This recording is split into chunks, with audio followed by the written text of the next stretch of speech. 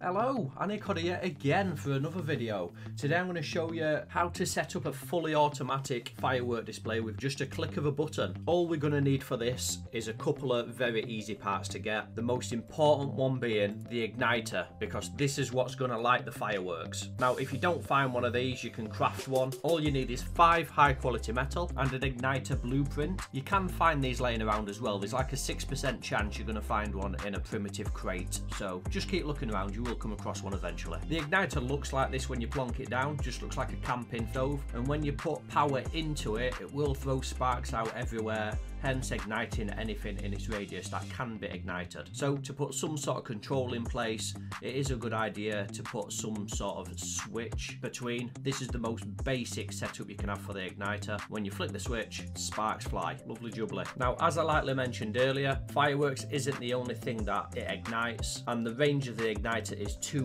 grid squares all the way around. So how I've got the igniters set up here currently, this is too many. I can spread them out even more. There's a reason that I put one in each square, which you're going to see right now. Now, to set up the automatic firework display, I'm just going to use a couple of generators. However, you're probably not going to be lucky enough to have these in your bases, so anything will do. I'd probably recommend a minimum of a medium battery though. All we're going to need is some antennas. We're obviously going to need the igniters, and then we're going to need to be able to split the power from the generators down, and that's the basic setup that we're going to need. So each antenna needs setting up to its own frequency. Just out of ease, I'm just going to put 1, 2, 3, 4, 5, 6. We're not going to need all 6, but that means when you press the button on the RF transmitter, it will only speak to whatever receiver has got the same frequency. It sounds confusing, but it's going to be really simple. I'll talk you through it every step of the way. Now, as I lightly mentioned, once we've got everything down and in place, we'll put the wire into the splitter, and that'll give us 3 even power cords, and then it's just a case of setting one power into the power in, then the aerial out into the igniter, and then once you've got the transmitter set to the correct frequency, in this case is 1. If you don't know how to set it, just hold your right mouse button and it'll bring up the menu. You press the button and it ignites, and it will only ignite the 1. So again, nice and easy. All we have to do is set all the rest of them up exactly the same. I know you're probably wondering why I've set them up nice and close. I'm getting there, don't worry. Once they're all set up, it'll look like this, and this is ready to rock and roll. So you can either use one transmitter now and just keep changing the number, or if you're lucky, you can have 5 transmitters in this case and just keep switching from each to ignite a different set, and this gives you full control over your firework display, so you can put different fireworks in different areas and ignite them however you see fit. Now, to stop the igniters lighting the other fireworks, remember the range of these is 2 grid squares all the way around. You can put quarter walls, and this is why I put the igniters so close together, because you can split them up with the quarter walls, and this will stop the igniters from setting off the fireworks you don't want to be ignited. So as you can see, these 2 fireworks needed 2 separate frequencies to set off. So now it's just a case of setting up however you see fit. So obviously I've got a couple of champagne boomers on the end, followed by some various big boom fireworks in between. They're all set up from the generators to the splitters, out to the receivers, out to the igniters, with some concrete half walls in between, and even a little viewing platform that Mr. Ginge Tin Man has kindly built. And then it's just a case of waiting for it to get dark. Now, we've only put 4 fireworks in each section. You can go mental if you want. There's nothing stopping you from putting as many as you can fit in each, but I'm just doing it as a demonstration. There is a little bit at the end where we have gone a little bit mental, but you'll see that soon anyway. Now here you can see I'm setting up the transmitters. I've got 5 of them because I've got 5 little sections, and I've set the frequencies to 1, 2, 3, 4 and 5, each one corresponding to the little area that I want to set off. So it's just a case of waiting for it to get dark. Once it gets dark, take a seat and enjoy the show. Let's go.